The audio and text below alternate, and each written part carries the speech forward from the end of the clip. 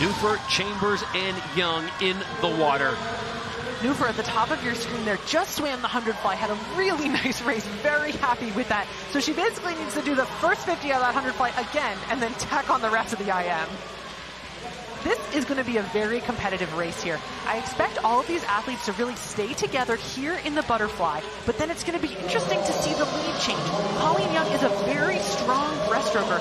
Colleen Young, very strong IMer as well, but I do think that Olivia Chambers, with that distance swimming background, is going to be able to really take it home in the final 50. Grace Newford first to touch the wall, 31:40 as they make the turn. Olivia Chambers in second, Colleen Young currently in third. Already, wow, watch Chambers pick up that lead. You know, Newford is a really good butterfly, but Chambers is just running away with it here in the backstroke, and she is not going to let that lead go. I would never call anyone's daughter beast or animal unless the mother did it first, and her mother did say that Livy was known as beast and animal, and now she's putting on the beast mode in leg 2. Look at it, how can you not? Wow, that tempo coming into this turn. You're going to see these athletes here all do an open type turn, which is very common. You'll see that in the visually impaired athletes because they want to ensure that they can get their hand on the wall rather than doing a riskier type turn like a bucket turn or a crossover turn. This breaststroke for Chambers in the middle. She stays under the water just a little bit longer, almost rides that glide.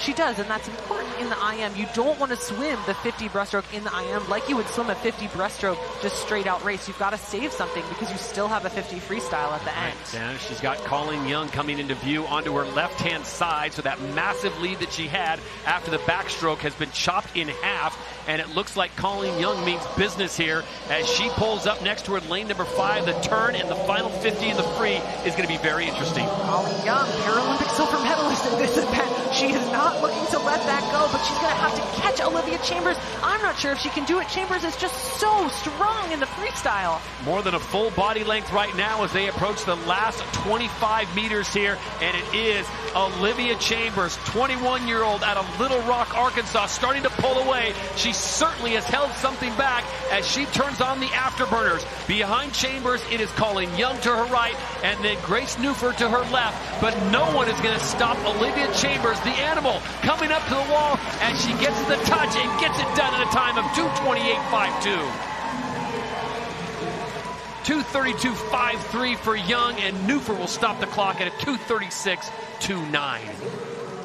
These S13 visually impaired athletes, their friends in and out of the pool. They've got to pause for 2.5 minutes to be intense competitors, but they're all pushing each other so much. We saw that here in this race and in so many others here at this meet.